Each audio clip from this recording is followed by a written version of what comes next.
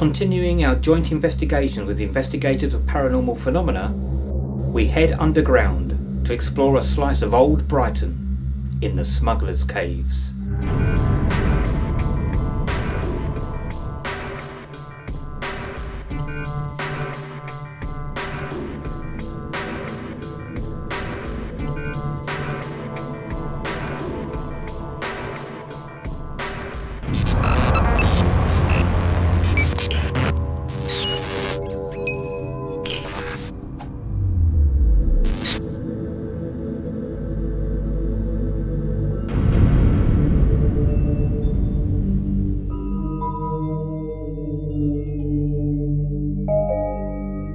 The area in Brighton, called the Lanes, is well known for its shops, restaurants, pubs and nightlife, but also has much history hidden within its streets. But it's below ground which is just as fascinating, with ancient tunnels and caves that once led out to the sea nearby. It was in the 16th century that the tunnels were used to smuggle contraband into the lanes, and further on into the 18th century was silk and liquor smuggling. Although this was not a full investigation, we had come to Brighton once again with a team from Investigators of Paranormal Phenomena for a Christmas meal, but with the added opportunity of exploring these fascinating tunnels that lie below KD's restaurant. Spiral in Brighton today with the Investigators of Paranormal Phenomena with their guest once again. We've got Smugglers Tunnels and Cellars underneath KD restaurant, which is on East Street. Fascinating place. Mandy and Rosie are already coming out with some interesting stuff. We're going to go down to the actual tunnels in a minute, have a look around there, see what they pick up on, and join us for the evening. It's a really fascinating place. We're really getting into the real sort of historic Brighton down here, so yeah, very interesting so far. Alison, of Investigators of Paranormal Phenomena, explained some of the activity reported by restaurant staff members over the years. When Tina first took this restaurant over, it was quite busy, and then she was getting, a lot of the staff wouldn't come down here because they felt uncomfortable, and they felt like they were being watched by a man. And she then rented it out, and every time you'd come past this restaurant it'd be empty, and we kept coming in and saying that, you know, the story behind it, let us come down and cleanse. And they were, oh no, we don't believe. Joining me this evening are Mandy, Patricia, Rosie and Nikki as we dust off the cobwebs and head down to the cellars. We're in Katie's restaurant in Brighton in her cellars. In the cellars, which used to be Smugglers Cellars, apparently. Yes. Cellars, This yeah. is a Christmas party in Katie's place in the lanes of Brighton. Over here, it's a really cool place. It's very warm down here, actually. It is warm down here, it's not cold at all. Rats, we're in the sewers. Rat poison. Strangled. Yes, that's what I mean. I'm here with John Sells from Investigators of Paranormal Phenomena, and Spiral have joined them down in these Smugglers Tunnels. Smugglers Tunnels, yeah. We're in the cellar now, but we're going deeper underground shortly to see what we can find. Yeah, so join us for the next hour or so and see what we get. It feels as if this has been here for a lot longer than what's up there, so I think maybe this was part of a big old house or something like that. And then that got knocked down or whatever, I don't know what happened, but rather than just getting rid of the whole lot, they left this as it was and built upstairs. Top upstairs, right? But I think this was like the basement area of a big house, and it would go that way and keep going that way. So this is we're still in the cellar area. I mean, you're really getting into the history underneath Brighton here. It's going to be here for hundreds of years. We don't know too much about the history here, but smugglers apparently use the tunnels, which we're going to go down to in a minute and have a look around. They're really good, as Mandy was saying. Maybe this was below an old house. Of course, this was a built-up area back in the day. Amazing place. There's a step there and like a doorway that's been bricked up that shows that it does or would have gone that way. Right, because the seafront's just down there, isn't it? Right. Not that far. It's only probably about Where is it? 1,000 yards. There were some chains up on the ceiling, and there's actually like a bath thing where they brought all the barrels down. I don't quite know what they've done with them in this bath thing. Probably washed them. You know, when they're built on top of.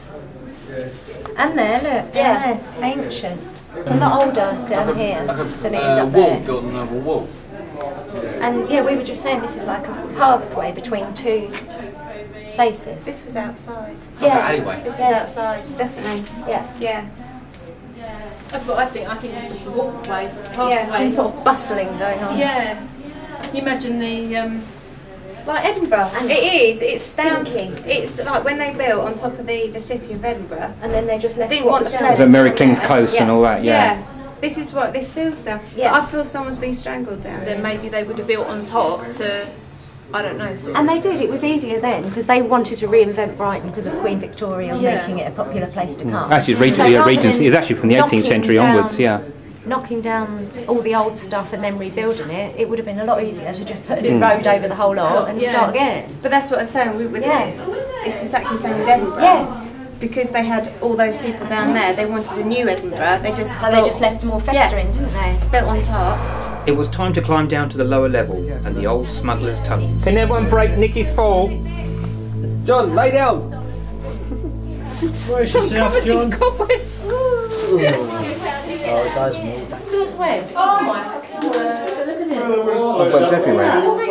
Oh man, they're mental. They're really big. But then you find that in a lot of interrogation. Old houses. No, I can't see. This could have been the wine cellar or the pantry. I was telling spiders yet though. Those webs. There are a million spiders down here in cobwebs. It's Spiders.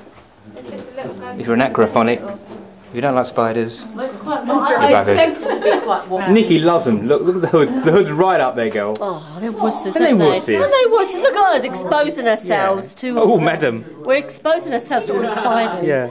Have you got my wellies on camera? I went to a special effort to You've got your wellies on camera, yeah. Did you get my wellies on camera? Yes, dear. Remember, John's got a recording here.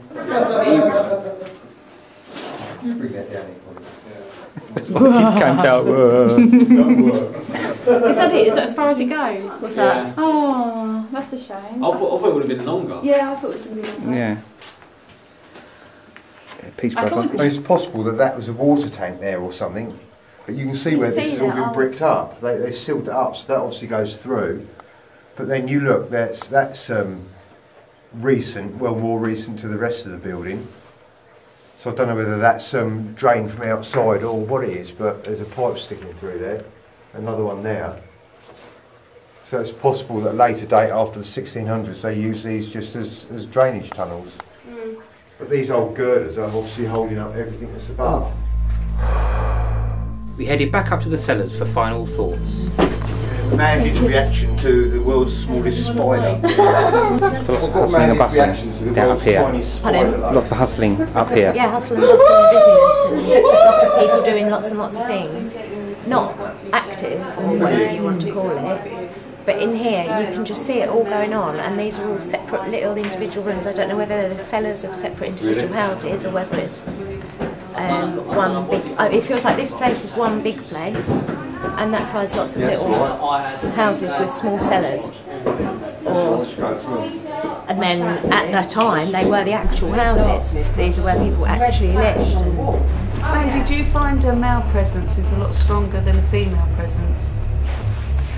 Not stronger, but I think you can certainly feel the difference between the two. Like when it's a female one, I feel like more emotions and I can feel what they're feeling, whereas if it's a man, it's like they want you to know what they're going to say to you and that's it. But like when I burst into tears at that other place, that was because it was a female, I think, and you have more empathy with them. But no, I don't know. Do you find men seem to get their point across? Yeah, do you find a male presence will come in, if there's a male and female presence in the room, the male presence will come in a lot stronger and first before a female presence. And the talk female over will come them in. almost. Yeah,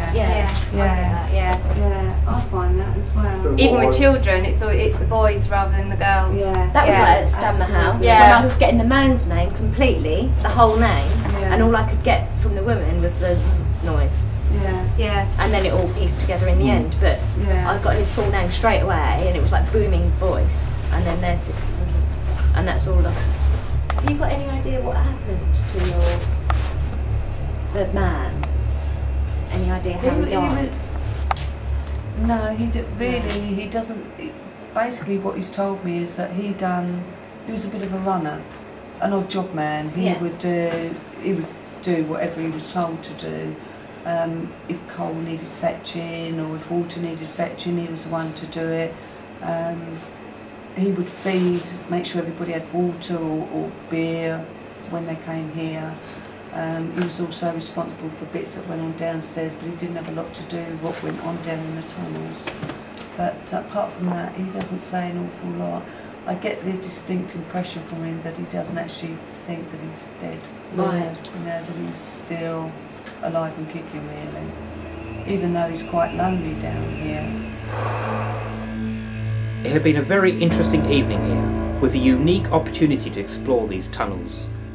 Brighton holds many hidden treasures, and along with our investigations at Stanmer House and now the Smugglers Caves, we continue our exploration of the town's alleged paranormal activity, as in a few weeks' time we visit the old Police Cells Museum and our next investigation.